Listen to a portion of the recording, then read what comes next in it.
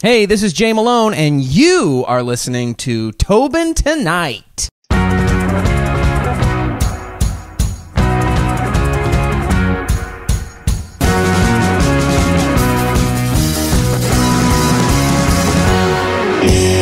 First thing I'm going to start off with saying is, it's great to have you on the program, another East Coaster, so I guess I'll be a little bit biased and say, what are you at? What am I at? Well, right now I'm at raising my kids. That's pretty much what's going on right now. So, you began doing stand-up comedy in 1999 while studying at University of New Brunswick in Fredericton. I'm going to ask you first, what were you studying in New Brunswick? Actually, I was gonna be a teacher. That was the plan. So I was basically just going after my general BA. Sort of did the cycle of maritime universities. I think I'd gone to Dalhousie, and then I went to UNB, and that's where I started. Actually, in between there, I went to St. FX. So I got around when it came to universities, but that was really it. I was just studying, focusing on like English and philosophy, and had no real idea. I told people I was going to be a teacher, but I didn't know what the hell I wanted to do. During all this, it says here you entered a comedy competition at a local pool hall called The Right Spot on a Deer. Yeah. And you made it all the way to the semifinals. So, what made you... I know it's a deer, but, you can always say no to a deer, Jay. So, what made you kind of get up and do stand-up? Well, it was, I was not really knowing what I wanted to do. I was pretty miserable at that point in my life, to be honest. I'd just broken up with, my high school sweetheart. Just didn't really know what I wanted to do. At the time, right around the time the dare happened, I was actually staying with my best friend at UNB, so I hadn't even gone back to school yet. That was the plan for the fall. I was working in this cigar store from midnight until 8 in the morning in a part of town that just kind of a seedy part of Fredericton. The store had been robbed a bunch of times. It was just, like I said, it wasn't the best time in my life, and so I don't know, I needed something new, something different, but I didn't know what it was. And so anyway, one night I had this dream of that I was on stage. I was doing stand-up comedy, and I did this joke, and the next day I was playing tennis with my friend, and I just told him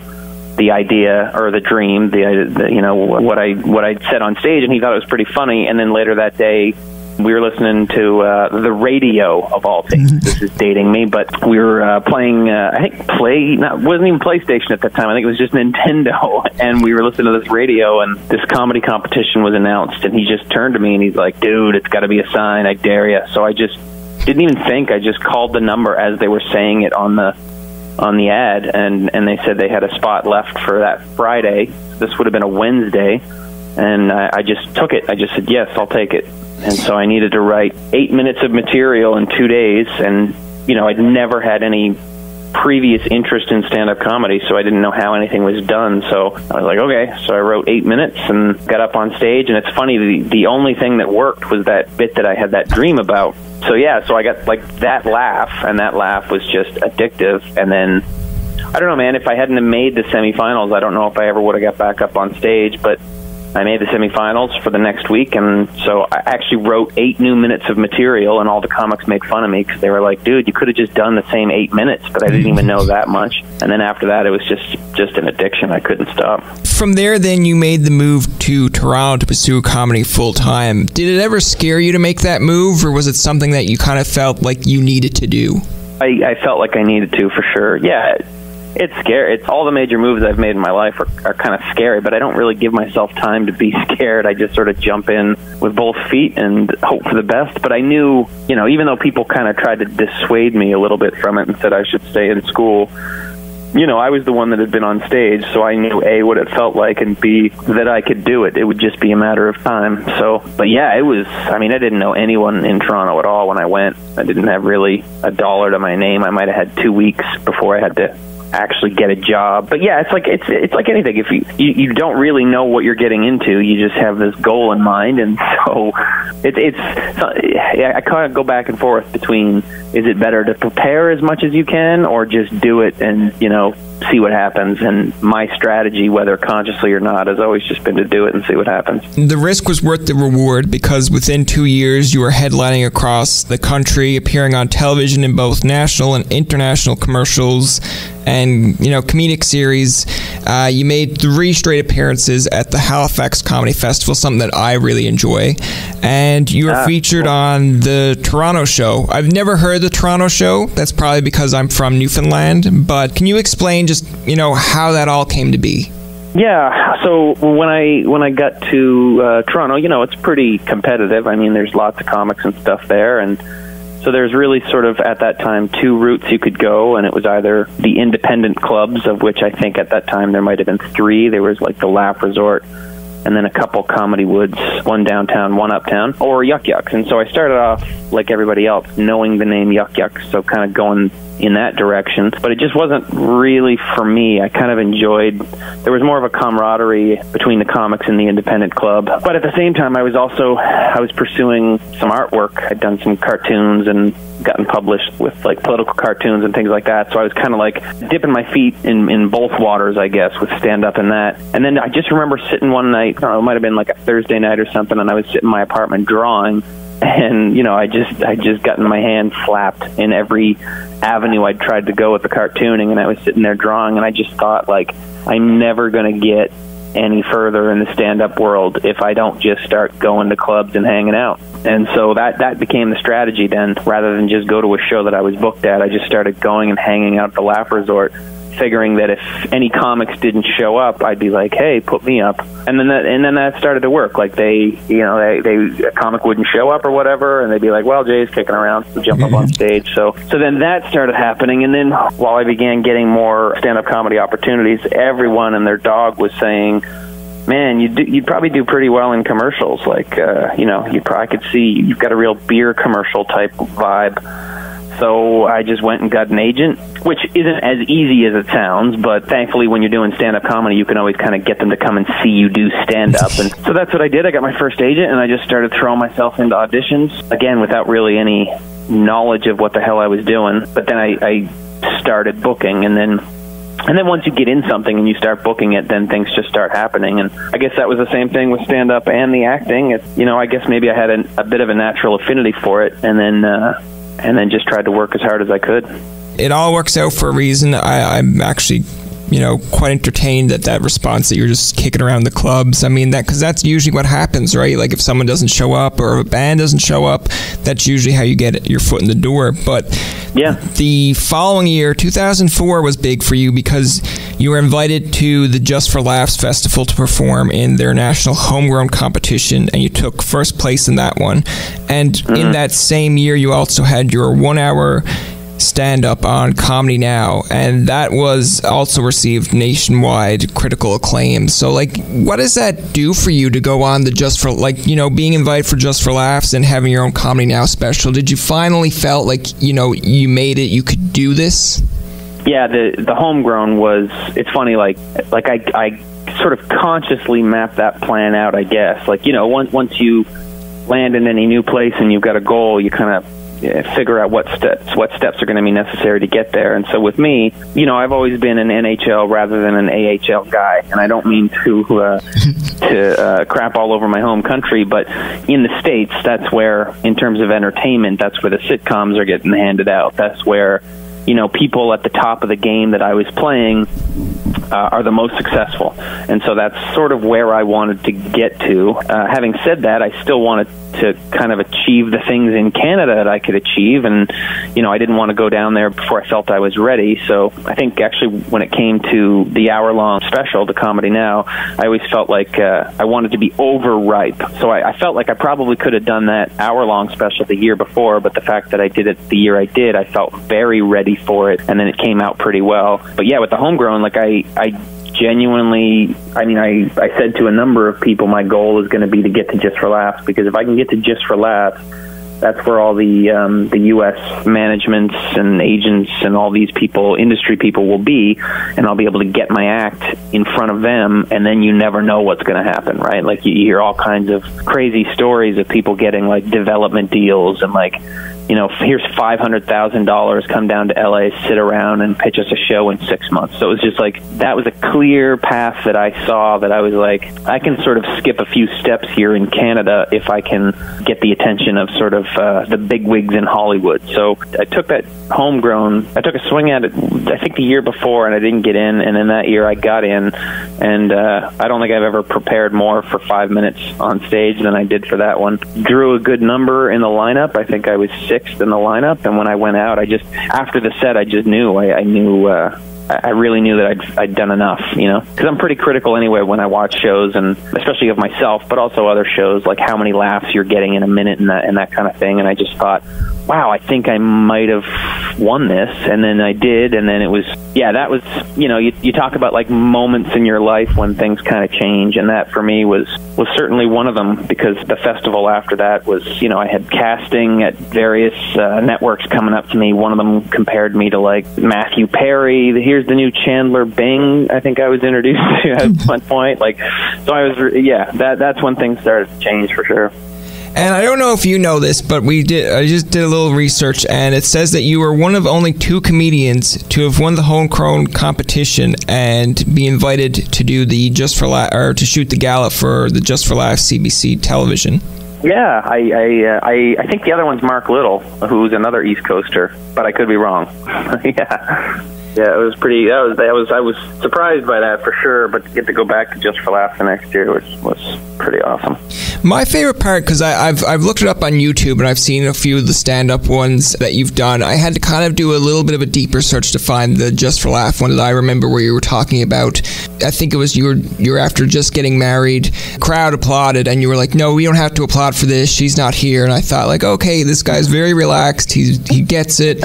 And then you were talking about like hammerhead sharks, all these different types of sharks, and like in my mind I was thinking, okay, that's interesting, it's funny, it's his own thing. But I remember watching a How I Met Your Mother episode, and you watch the difference between when Marshall goes up and makes a whole bunch of jokes about the different names of fish, and I'm like, there's your difference. I know that's like they planned that bomb, but when you were doing the shark thing compared to Marshall's thing, I was like, see, that shows it when it's a little bit more confident, when you know what you're talking about, you can make people laugh. Yeah, it's hard to describe. I guess like there's some really good. A lot of it's rhythm, right? Like a lot of it is it's kind of musical comedy. Now I'm just trying to figure out.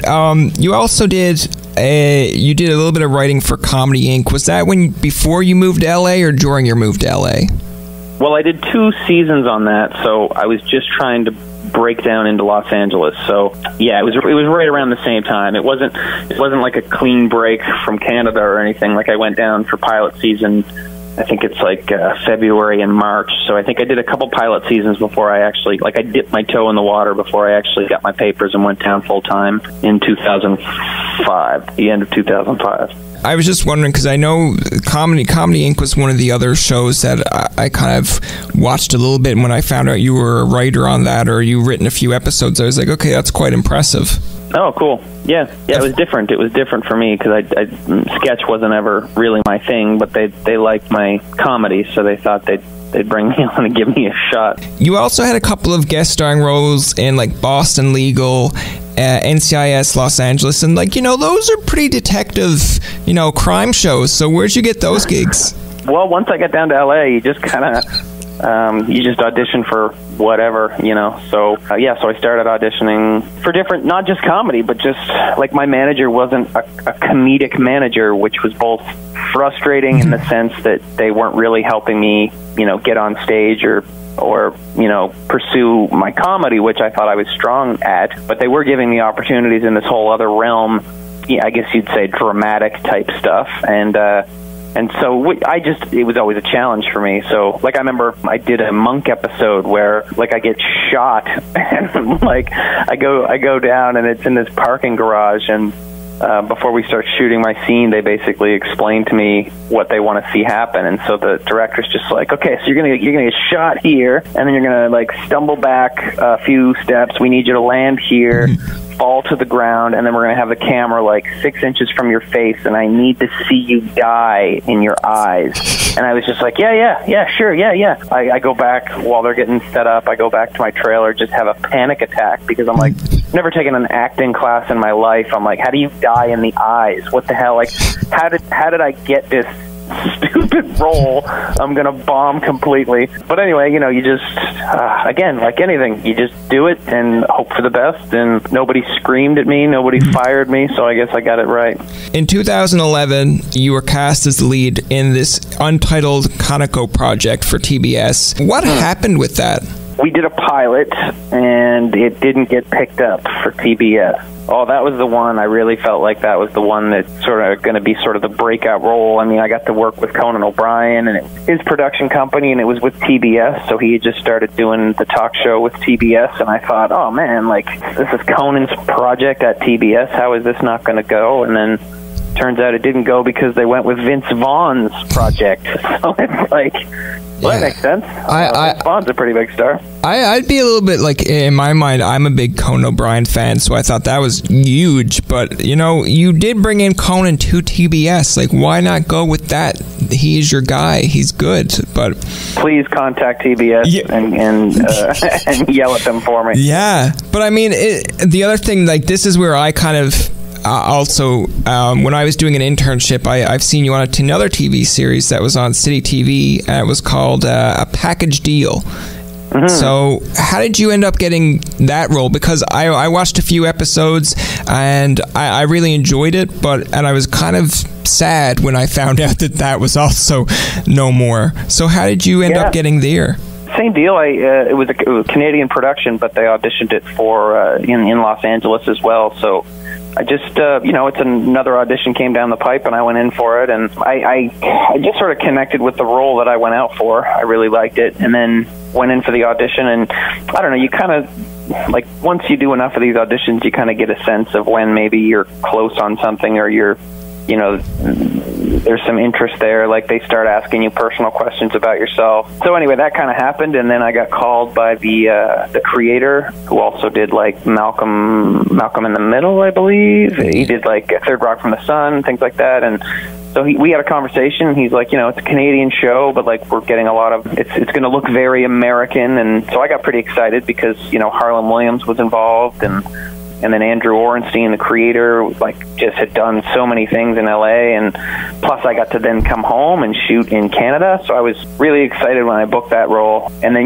we did 2 seasons. We did 1 season, and then I thought it went pretty well, and then it was just, in Canada, I guess with sitcoms, like it was, I think, the first multicam sitcom since like 1976 or something. So there were some, I think, behind the scenes hiccups in terms of when they were airing it and like letting people know about it. It's actually pretty funny, like even now when I get up on stage and I tell a story, I had a couple scenes with Pam Anderson, and so it's kind of a funny Pam Anderson story, and so when I started out, I'm just like, did anybody see the show Package Deal? And it's just like dead silence, like always, like no one in the crowd has ever seen it. And like my mom couldn't even find it on TV when it was airing because they just kept switching the times and stuff. And so I feel like we hit our stride second season, but then it didn't gain any traction. So that was it. It's odd to think about because I was at a news station interning, and they, you got the monitors on of other news stations, and they've had I think it was like Global or City TV that was on it. I was showing it, and I was like, hey, that's Jay. I'm like, this must be recent because like the scenes and everything looked pretty recent. And then next minute I went home and I was like, I've seen this show before. I'm like, okay. I'm like, now I mean, like, it sucked, but I was like, this is still interesting because it kind of reminded me of the show that they do on NBC, Undateable. Like, it kind of reminded me of that kind of show in a way. And I was like, man, if someone had to tell me that this show was still on today, I would be like, yeah, totally, I agree. It looks like it would be on today. The last thing I want to kind of finish off with here is, you mentioned that we're off the hop, we mentioned about your 2 kids. You started writing children's books. Where did you get that idea from? Well, when I was 19, my niece was born. So my first niece was born, and it was right before I went backpacking in Australia, and I was pretty excited about having a little niece, and so I wanted to write this little children's book that I had, this idea for her, and like wrote it, and then this one that I actually just finally finished, I wrote that. So I wrote it when I was like 19, and then just never got around to finishing the artwork for it, and then went off and had, the Australian adventure, and then got into comedy, and comedy took precedent over any artwork because it was, especially with cartooning, because with a cartoon it takes 5 hours to do a drawing. You drop it in a void, you never hear any laughs or feedback, whereas comedy, you can think of something right before you get on stage, say it, and then get the immediate feedback. So, for a good portion of my life, I'm 40 now, but 20s and 30s, that immediate reaction is something you kind of live for. And then it just got to a point in my life where I didn't need that anymore, I guess. I don't know if I finally proved to myself I was funny, or I don't know what happened, but it just sort of changed my focus. And then I met a wonderful woman, and we had, actually, instead of 2 kids, we've had 3 kids in 23 months. So I am drowning in babies and thought, this might be the time to start doing those kids' books. So last year I actually finally did the artwork for the one that I wrote when I was 19. I based the character on my eldest son, and then I've plotted out the next 2 sort of based on my other 2 kids, and have a bunch of other ideas. But just like stand-up comedy, man, I seem to not only enjoy doing things differently, but independently. So, with the advent of self-publishing and things like that, where along the same vein as stand-up comedy, you can literally just do all the work yourself and throw it out to the world. I found that really appealing, but at the same time, it's a bit of a learning curve. So that's sort of presently where I'm at. I've published the first book. It's available. Since I don't have a publishing house behind me, I have to figure out kind of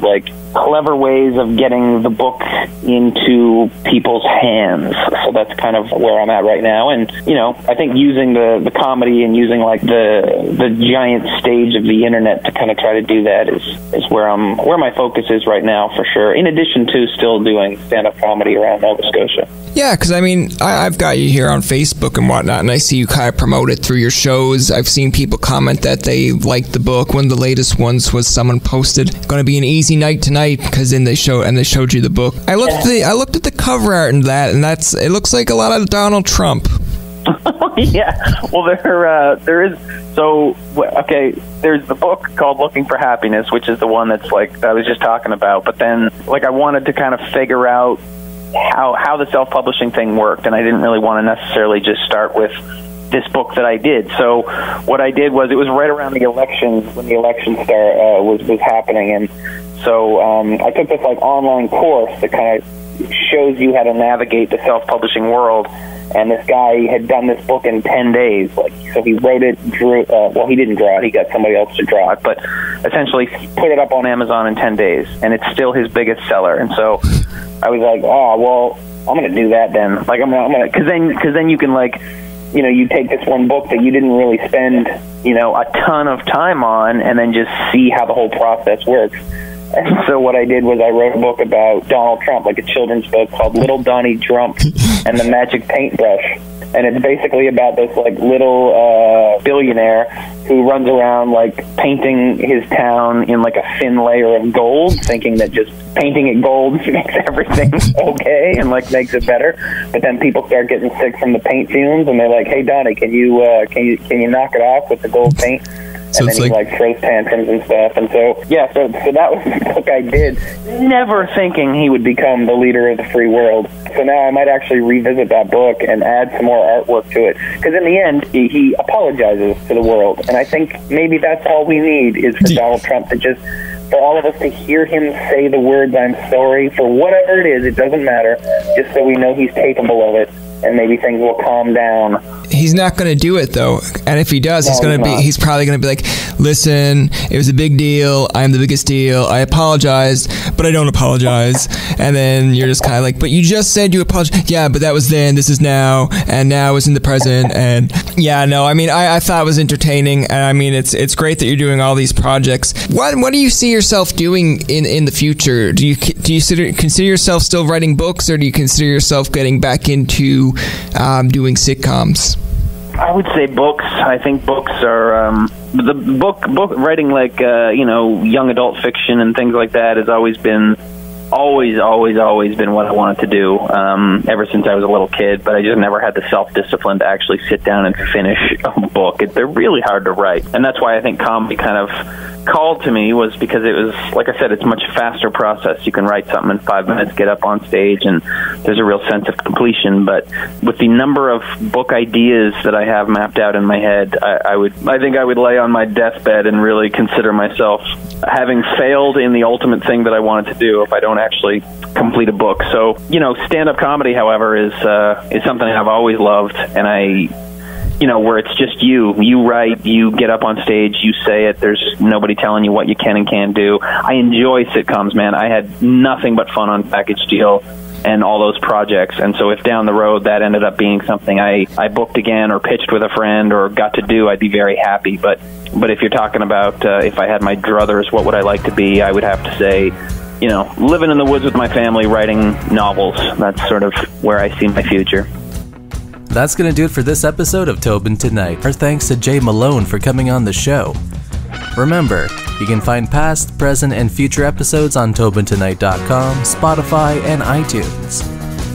Follow us on Twitter, like us on Facebook, and leave a comment or two. For Tobin and myself, this is Jacob saying, thanks for listening, and good night.